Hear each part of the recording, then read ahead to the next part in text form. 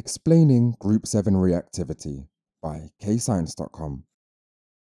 To understand Group 7 reactivity, we must first think about how the size of the atom changes as you go down the group.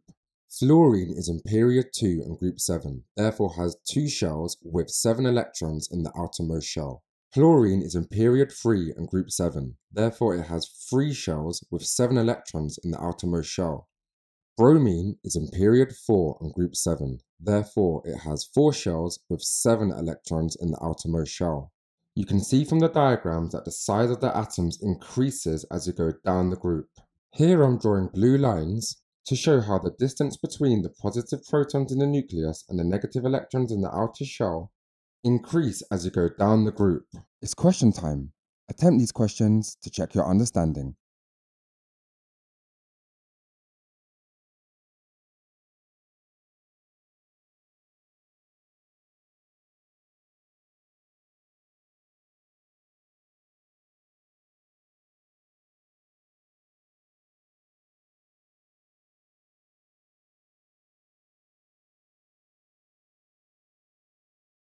This represents the positive nucleus and the outermost shell of a fluorine atom.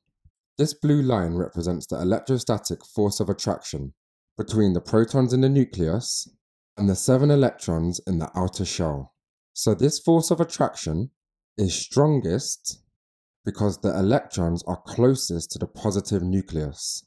This makes it easier to gain 1 electron, due to the strong force of attraction pulling the electron towards the positive nucleus. Whereas chlorine has a bigger atom than fluorine, therefore the distance increases.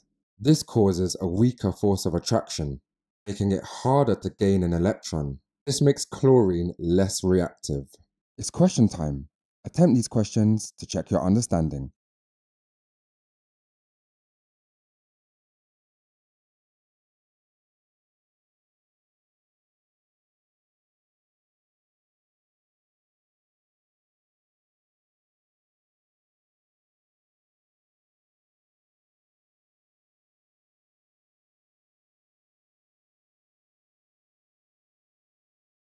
Bromine is the biggest atom of the 3, and therefore there's an even larger distance. This gives a weaker force of attraction, and compared to fluorine and chlorine, it's even harder to gain an electron.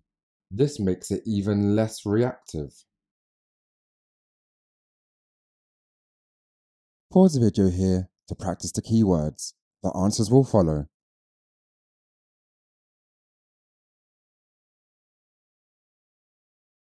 Press pause to answer the questions. The answers will follow.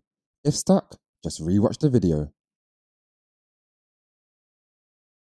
Press pause to go through your answers and make any corrections to your mistakes.